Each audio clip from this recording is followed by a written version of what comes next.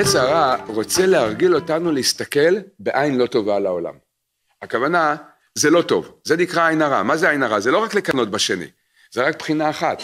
עין הרע זה להקפיד. להקפיד, על מה, בכללות, על מה מקפידים? זה 3 הקפדות יש פה, כללים.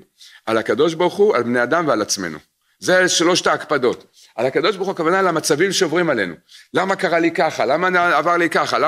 למה נולדתי במקום כזה? למה גדלתי במקום כזה? כל בעל אומר למה התחתנתי עם אישה כזאת? כל אישה אומרת למה התחתנתי עם בעל כזה? למה יש לי ברוך השם, יש הרבה מכלול של דברים להקפיד עליהם.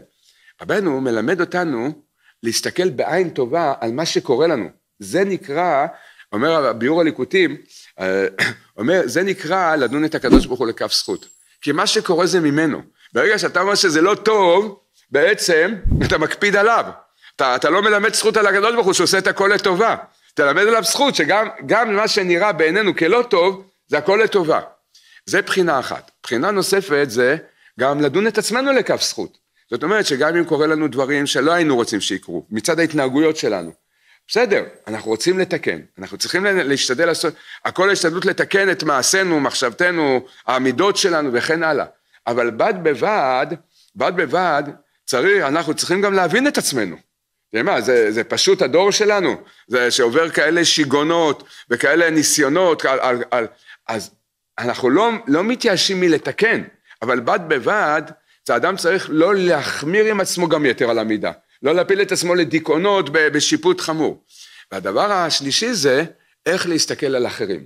להסתכל, אחד הדברים, רבי נתן כותב הרבה, אחד הדברים זה, שהקדוש ברוך הוא יותר ויותר רוצה מאיתנו, זה ללמוד איך ללמד זכות על אחרים. להסתכל בעין טובה על אחרים. אתה רואה מצב לא טוב, אתה בטוח יש פה את הכי לא טוב בעולם. תדון לכף זכות, תחפש את הנקודה הטובה שיש בו. אתה רואה בן אדם שלא מתנהג בסדר, אתה יודע איפה הוא נולד, אתה יודע מה עבר עליו מאותו רגע שהוא אמר את הבכי הראשון שהוא בא לעולם, מי יודע מה עבר עליו. וגם זה עדיין לא כולל הכל, מי יודע את הגלגולים שלו, מי יודע את שורש נשמתו. לעולם מביא דן כל האדם לכף זכות. ואל תדון את חברך שתגיע למקומו. זה יסוד מאוד מאוד גדול שהצדיק מלמד אותנו. זה המשקפיים של רבנו, להסתכל בעין טובה. זה מה שרבנו מלמד אותנו, עד כמה האדם צריך להתאמץ, להסתכל בנקודת זכות על כל דבר ודבר. כי באמת אין מעשה בעולם שאין בו נקודה טובה. הטוב שבכל דבר ודבר, כתוב בספרים, מה זה הטוב הגנוז בכל דבר ודבר?